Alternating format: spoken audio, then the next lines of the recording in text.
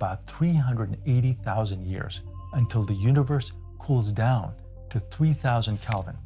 At this point, the electrons have so little energy left that the electromagnetic force can finally bind them to the nucleons for good and form stable neutral atoms.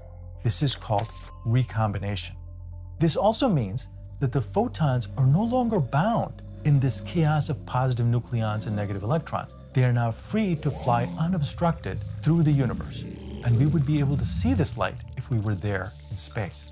The consequence of this today is that everywhere you look, you can see this first light of the universe. This is called the cosmic microwave background, or CMB. This light was released as the first stable neutral atoms were formed.